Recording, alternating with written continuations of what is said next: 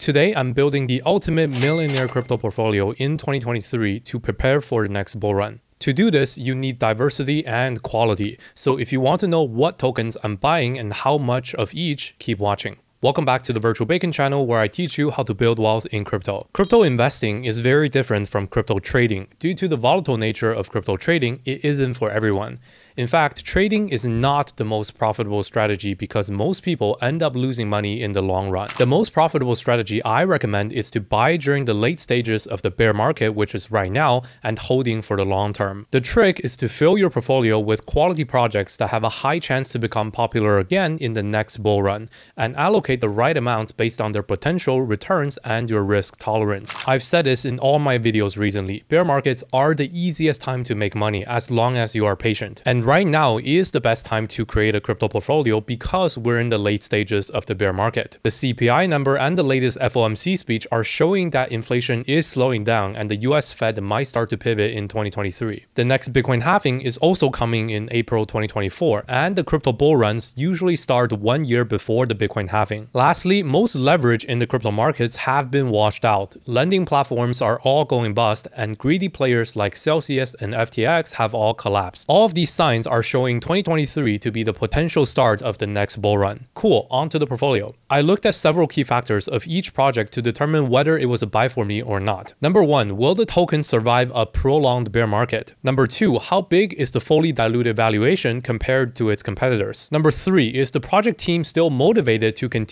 working on the project or have they given up? Number 4, is the project in a narrative that's likely to see hype again in the next cycle? And number 5, is it a leader in its sector and is the project continuing to grow by user adoption and money metrics? After looking at each project on these criteria, here is the complete breakdown of my ultimate crypto portfolio for 2023. First up, we have the biggest part of my portfolio, Bitcoin and Ethereum, which take up 25% each in this portfolio. This is because they're the safest assets in crypto and actually have super good ROI potential from current prices. Assuming Bitcoin and Ethereum can both make a new all-time high by the next bull run peak, with a conservative estimate of reaching 2x the 2021 all-time high, that gives us a target of $136,000 per Bitcoin and $9,600 per Ethereum. At today's prices, that's an 8x return for both Bitcoin and Ethereum. No, they don't have 50x potential, but I'll never be upset with an 8x return within a few years. Bitcoin and Ethereum both have the highest chance of actually achieving these targets among all other cryptos, since they're the largest and most recognized coins. So because of this, I'm allocating 50% of this portfolio to BTC and ETH. If you want to learn how I'm accumulating Bitcoin and Ethereum in the bear market, check out my Bitcoin bottom buying plan video, link is in the description. Next up in my portfolio is Polygon's Matic token, which takes up 5% of this portfolio. Polygon is the leading Ethereum scaling solution, and as Ethereum continues to dominate the decentralized application space, it's clear that Polygon will continue to ride the same adoption wave. Another reason why I'm bullish on Polygon is that unlike other layer 2 scaling solutions, Polygon supports all types of layer 2 technology. They have the old POS sidechain, optimistic rollups, ZK rollups, app chains, privacy chains, or whatever new technology to emerge in the future. It's clear that Polygon's approach is to latch onto the Ethereum layer 2 narrative and adapt to whichever technology that ends up being the winning solution. This makes them extremely flexible and highly likely to survive in the long run. For these reasons, I see Polygon as a no-brainer pick, assuming Ethereum continues to do well in the next cycle. One concern for Polygon is that they still haven't released most of their scaling solutions to support Ethereum mainnet. This is a clear distinction that people get wrong all the time. The Polygon network you are using today is a separate layer 1 blockchain rather than a layer 2 for Ethereum. They call it a sidechain, but it's technically not the full layer 2 solution yet. The layer 2 technologies of Polygon still haven't been released to the public. This is understandable as Polygon wants to focus on all the layer 2 technologies in order to not miss the boat, but this means they're prolonging time to reach the market. Another downside of Polygon is its high valuation. Currently already a top 10 crypto, it sits at a $7 billion valuation. Assuming Polygon price pumps alongside Ethereum, it needs to outperform the 8x estimate of ETH to be worth the investment. And because of this, I haven't bought into the Matic position just yet. I'll continue to watch its price relative to Ethereum with the goal of eventually allocating 5% of the portfolio to it. For my Polygon price target as well as other altcoin price targets, make sure to check my latest video on the top 7 altcoin picks for the next bull run. Link is in the description. The next altcoin in my portfolio is Arbitrum. Arbitrum is another leader in the Ethereum layer 2 space. Arbitrum's main advantage over Polygon is their exceptional technology, which is already live on mainnet. The Arbitrum 1 rollup has been widely adopted by the Ethereum community for 1.5 years and is currently the #1 choice for Ethereum developers. This is due to Arbitrum heavily focusing on the optimistic rollup as their layer 2 technology, instead of adopting every type of solution like Polygon. That's not to say Arbitrum is behind in technology, as they are also actively working on their own app chains called Arbitrum Trust, and already have adoption from Web2 giants like Reddit. The reason I picked Arbitrum over the other competitors like Optimism or Metis is for their larger ecosystem and user adoption. As a crypto developer and investor myself, I talk to so many new blockchains with big ambitions but no user or developer traction. So trust me when I say that to build successful ecosystems, you have to get the builders on board. Arbitrum has been able to sustain its high TVL or total value locked and fees for the majority of 2022.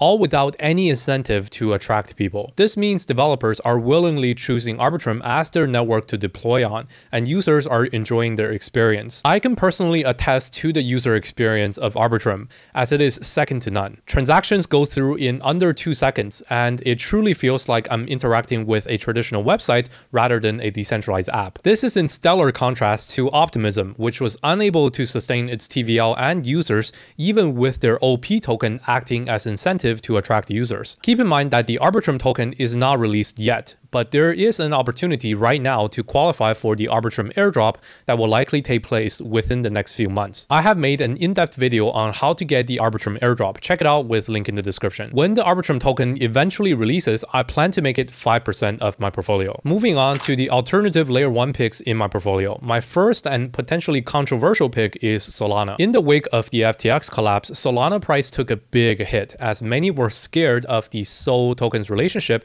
with FTX and Alameda. For perspective, Solana once had a market cap of $75 billion, and today it sits at only $4 billion. We've kind of seen the Solana DeFi ecosystem getting destroyed as well, but keep in mind that this is really because the main DeFi projects had their private keys held by FTX and Alameda. Specifically, Solid Wallet, Solid Wrapped Assets, Serum, Radium, and Solend were held by FTX. DeFi users also pulled their liquidity out as they feared for their assets' safety given Alameda's involvement with Solana. However, when you look at real user stats like daily active users and NFT trading volume, Solana's ecosystem is still thriving. It's not the same as the bull market peaks, but it still has roughly the same number of active users as the quiet months of fall 2021 and winter 2022. And its NFT volume is even reaching new all-time highs. The active users, network stability nowadays, and enterprise adoption have all remained the same or increased since Solana peaked in price. The only thing that has changed is the widespread FUD about the project. This is why I think the current price of Solana at $10 truly feels oversold. It's sitting at the same price as the lows in March 2021 before Solana ever got popular. Just like picking up stocks when they have the same fundamentals but are undervalued in price,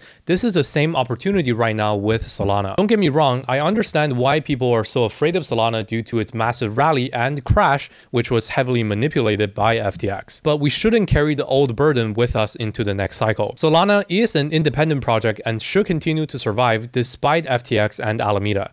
And even if Sol price only revisits its all-time high, that would still give us a handsome 18x return in the next cycle. Because of this, I'm allocating 2.5% of my portfolio to Solana. The next layer 1 that I'm putting into this portfolio is Cosmos. I've been a long proponent of Cosmos as their technology is one of the most widely adopted across all blockchains, second only to Ethereum and the EVM. Way back in 2018, Cosmos was already a big infrastructure provider for new blockchains.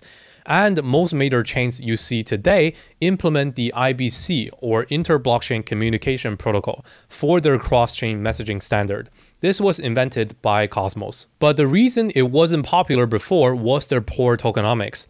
The Atom token wasn't set up to capture the value from IBC's adoption. However, in 2022, this issue has been addressed with Atom 2.0. The next few years of Cosmos development will focus on accruing value to the Atom token.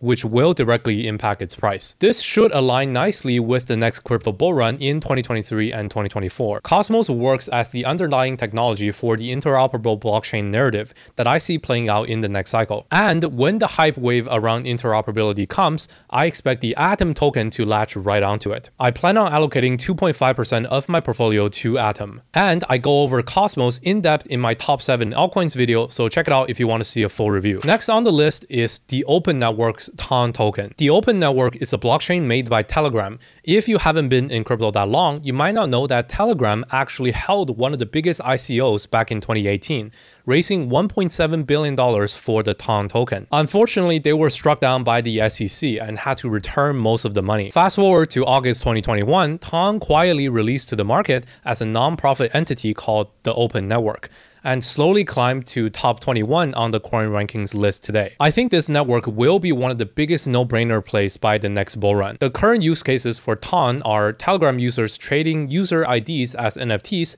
TON payments, as well as other decentralized web usages like TON proxy and TON sites. It seems that TON not only works for finance, but also as a distributed storage and messaging network. TON developers draw a comparison between TON and the Tor project, which are both decentralized and private computer networks that can handle universal use cases. Eventually, Telegram plans to turn the chat app into a wallet for every user. This can create massive network effects comparable to major social media giants. In fact, if you search for @wallet in Telegram, it will bring up the hidden feature where you can set up a wallet directly within your Telegram account already. The Open Network's position reminds me of Solana's in 2021, and I could see a similar hype wave when TON is eventually pushed to all public Telegram users.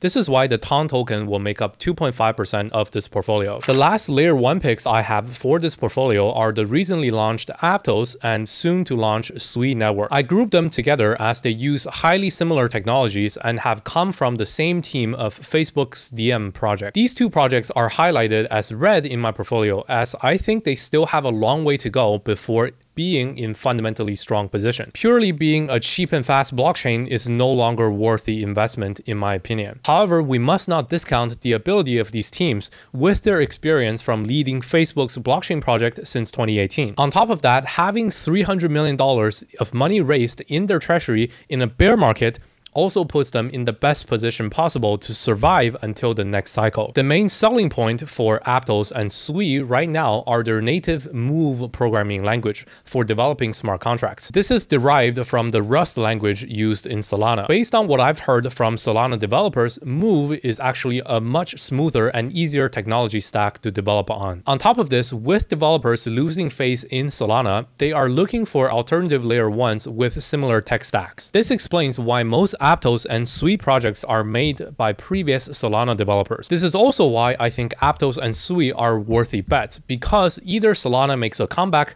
or Aptos and Sui takes off.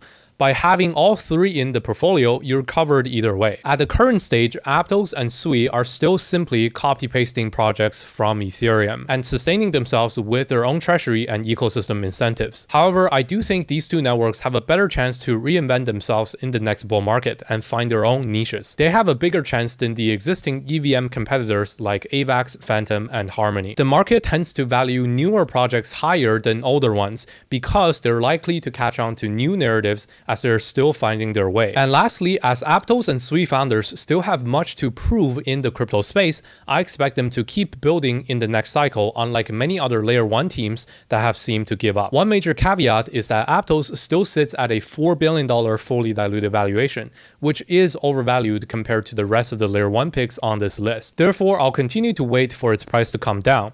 And for Sui, I'll be waiting for the token to actually release and some price discovery first to make sure I buy in at a good price. For these reasons, 2.5% of this portfolio will be split among these two projects. The next category of coins in this portfolio are infrastructure projects for decentralized web applications. These applications are different from DeFi and crypto applications as they don't focus on financial use cases, but rather target things like decentralized social media, web hosting, and browsing, and online messaging, etc. Filecoin is the leading infrastructure provider for such non-financial use cases of blockchain technology. It focuses on storing files for the decentralized web instead of just decentralized finance. You might not know this, but every major decentralized web project today is integrating Filecoin through the Interplanetary File System, also known as IPFS. The IPFS standard is like the HTTP standard, but for Web3. IPFS is already the default solution to power NFT metadata. Every picture, video, and other rich media asset is stored on IPFS. The decentralized web and social narrative is one of my biggest conviction bets for the next cycle. And if they become big, Filecoin will be the #1 solution that gets integrated in every application. However, one major concern for Filecoin is its tokenomics. Peaking at over $180 per token, its fully diluted valuation was as high as $260 billion.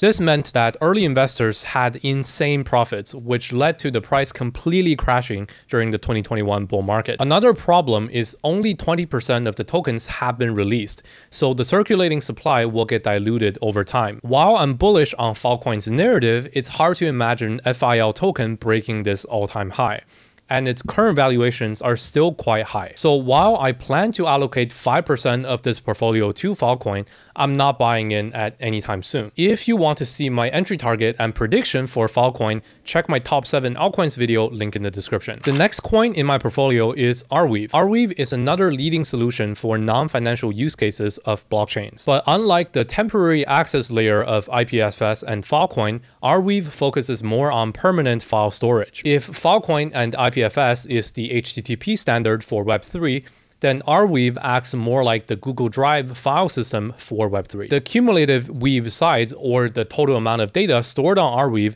is also continuing to grow during this bear market, as more and more blockchains, NFTs, and other rich media platforms are backing up their data to Arweave. Instagram also announced that they'll be backing up user posts from IG onto Arweave, proving its usage for the decentralized social media narrative. Again, this is one of the only core infrastructure projects behind the decentralized web narrative. If this narrative becomes big, investors will likely flock to Arweave as it's integrated in every application. Just like Filecoin, Arweave will be making up 5% of this portfolio as well. For the next section of my portfolio, I'm looking at cross-chain interoperability solutions. This area was heavily tested in the 2021 bull market, and while we saw a massive demand, we also saw massive risks with many bridges being hacked. Going into the next cycle, I expect the demand to remain from cross-chain DeFi users, but hopefully the technology can actually become stable to use. On top of this, we're seeing the advent of interoperability to not only focus on bridging assets, but rather letting applications interact with multiple blockchains at the same time. This is the core technology which Layer 0 does best, and Layer 0 is the next altcoin pick on this portfolio. Imagine you have a DeFi app which uses the full security of Ethereum for high-value transactions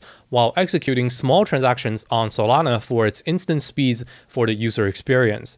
This is what Layer 0 already provides to some applications today. I fully expect interoperability to continue being a popular narrative going into the next cycle, but we must distinguish between the last generation of projects which are still developing a closed ecosystem such as Polkadot and the next generation of solutions that aim to connect every blockchain out there. Although Layer 0 is the market leader in cross-chain solutions today, you need to know that the Stargate token might not be the main token of the Layer 0 network. Stargate's STG token only serves the Stargate Finance Bridge, which is one application that the Layer 0 team built to facilitate bridging tokens between chains. This is why I have not allocated any money to Stargate and Layer 0 just yet, because we don't know if Layer 0 will have another token sometime in the future. There have been hints on Twitter around a potential Layer 0 token airdrop in 2023, so keep an eye out for that or stay tuned here for updates. But for now, I'll continue to watch Layer 0 for when they announce the main token around their cross-chain infrastructure solution. This might be the Stargate STG token, or it might be something else. When they do release the main token, I plan on allocating 2.5% of this portfolio to that token. The other interoperability project in this portfolio is Chainlink. Most people still think Chainlink is only an Oracle provider solution, but in 2022, Link has been heavily moving in the interoperability space with their CCIP, or cross-chain interoperability protocol. We've seen how Chainlink was quick to deploy their Oracle to every chain and become the #1 Oracle provider for the entire DeFi space. This clearly shows their team is capable of penetrating the market. My hope is for them to do the same and integrate interoperability for all blockchains. They have a real chance of becoming the default solution for all blockchains to connect with each other, similar to how they became the default Oracle solution. Chainlink CCIP also differs from the Cosmos/Polkadot model, as it only connects existing blockchains, but doesn't require them to be tied down in a closed ecosystem. This puts it in the same category of next-gen interoperability solutions along with Layer 0. Another plus for the Link token is its deep recognition in the DeFi space. Every major DeFi protocol uses Chainlink oracles and integrates the Link token in its products. Therefore, if we get another DeFi hype wave, Link token is likely to follow. In terms of price performance, Link flew under the radar in the 2021 bull market due to its hype wave arriving early in 2020 DeFi summer. This has caused many people to write off Link as an old coin. But do not ignore it. I think they can be a real contender in the next cycle. With all that said, Link will make up 2.5% of this portfolio. Moving on to some pure DeFi picks, my first choice is Uniswap. I chose Uniswap as they are still the undisputed king of DeFi. Uniswap was the first to popularize the AMM exchange model, which powers every decentralized exchange today. Without Uniswap, the DeFi hype wave and all the applications would have never existed. It truly was a groundbreaking technology that paved the way for the entire 2021 bull run. Although there are many other DeFi plays out there, I chose Uniswap primarily as they are both the inventor of the AMM and the market leader. When a new technology emerges, you want to bet on the inventors instead of the imitators, as inventors are much more likely to continue working on the project as they are emotionally attached to it. With copycats, they may be in it just for the money. For the case of Uniswap, we can clearly see their continued innovation with the incredible power of the UniV3 model, which dramatically helps DEX liquidity across every single exchange today. All exchanges have since copied this model just as they did with Uniswap v2. Uniswap has also recently released their own NFT trading protocol and will potentially start distributing real yield to its token holders similar to GMX. Price action is also on our side, as the Uni token has only seen one all-time high way back in May of 2021.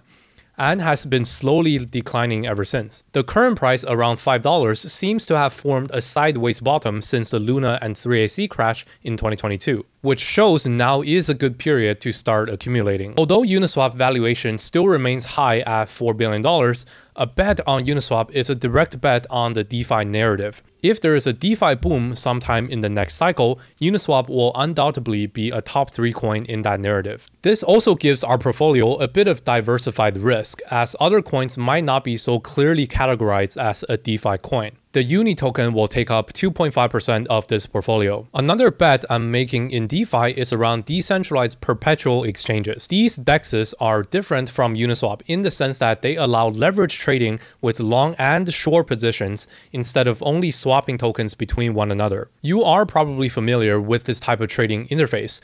But did you know that there are platforms that are completely decentralized and let you long short with leverage from your MetaMask wallet? You might want to ask, why do you need these platforms? My answer is simple: KYC and regulation. If you're a trader in the US, Canada, China, or any other restricted countries, you're running out of options quickly to trade with leverage on centralized exchanges. None of the popular exchanges accept users from these countries today.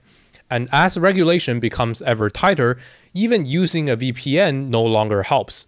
Exchanges now require you to KYC with an ID from an unrestricted country, so you are truly out of luck. My prediction is that both the users and exchange operators will start to migrate their leverage trading platforms to decentralized exchanges. We've seen the popularity of GMX in 2022, and recently Bybit also launched their own perpetual DEX called Apex. Small plug, if you're forced out of centralized exchanges or just don't trust them anymore and need an alternative, I wholeheartedly recommend Apex.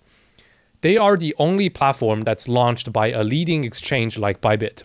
All other competitors like GMX, DYDX, Gains, etc. are all DeFi startups first and trading second. While Apex has the same features as an advanced exchange like Bybit, but there's no KYC and you can trade straight from your wallet like MetaMask. Sign up with the link in the description and use code APEX-BACON for a welcome bonus. It's free and it helps support the channel. Alternatively, if you're looking to gain exposure to all the decentralized perpetual exchanges out there as an investment narrative, the top ones, in my opinion, are Apex, GMX, and DYDX. There isn't a clear winner in terms of token valuations yet, as they are all in their early stages with similar valuations. I highlighted this segment in red as there really isn't a market leader, so it's more important to gain overall exposure to the sector and keep watching closely. I'll be allocating 2.5% of my portfolio to a basket of coins in this sector. The next category of coins in this portfolio are around the decentralized social media narrative.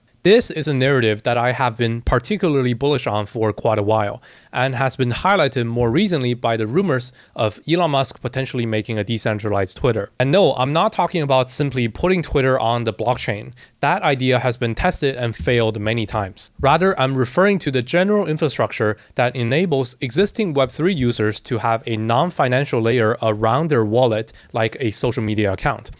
And on the other side, for Web2 social media apps to put some of their data on-chain to combat censorship and media manipulation. Web2 social media apps should not see a full migration, but connection to existing Web3 solutions like MetaMask would not hurt. This area is still ripe for disruption as not many projects exist currently for this use case. Two of the leading projects that have caught my eye are Mask Network and Mask Token, and Decentralized Social DSO Token. Mask is a platform that allows you to connect Web3 wallets like MetaMask to Web2 social media platforms like Twitter. This lets users directly encrypt and post content from their wallet to their favorite social media platforms. DSO is a layer 1 blockchain specifically built for social media applications. It's quite a controversial project as it first launched as BitClout, which was a super hyped up project. BitClout allowed users to purchase creator coins of famous Twitter profiles. Despite all the controversy, it seems that BitClout was really a marketing stunt to both prove the ability of the DSO blockchain and raise money for its development. I have labeled this part of the portfolio in red because these coins are still relatively small and carry high risk. Also, there should continue to be major projects launching in the next year around the decentralized social media narrative. So we can wait and allocate to these projects later. Notably, the decentralized social media projects I'm watching are Lens Protocol, Farcaster, Ceramic, and Lit Protocol. Overall, this sector will take up 5% of this portfolio. The last category in this portfolio is blockchain gaming infrastructure. The synergy between gaming assets and the blockchain are incredibly clear and should continue to see adoption in the near future. However, the 2021 cycle was plagued by the rise and crash of play-to-earn and GameFi, which ultimately led to many vaporware projects and not many legit options. When it comes to gaming, there are currently 5 categories you can invest in. First is individual games like Axie Infinity, Illuvium, Star Alice, etc. Then there are metaverse canvas like Sandbox and Decentraland. Third category is gaming blockchains like Immutable X and Engine. Fourth is game publishers and stores like Gala Games and Vulcan Forged PYR. And lastly, there are gaming guilds like YGG, Mirror Circle, and GuildFi. In my opinion, the categories most likely to survive are gaming blockchains and gaming publishers. They are the underlying infrastructures powering the blockchain gaming space. However, even out of these two categories, there are not many good options. Immutable X IMX seems like the most legit solution that provides a ZK Rollup Layer 2 infrastructure for gaming. However, they don't yet have any major game partnerships aside from games that they've made themselves. In contrast, traditional games tend to prefer integrating Solana and Polygon as their blockchains of choice. As I already have both positions in the portfolio, IMX does not seem too appealing. Engine is another contender, but it has fallen off dramatically in the 2021 bull run. It really seems like they have stopped working on the project as there hasn't been a major announcement in ages. In terms of game stores and publishers, Gala Games is everyone's favorite shill.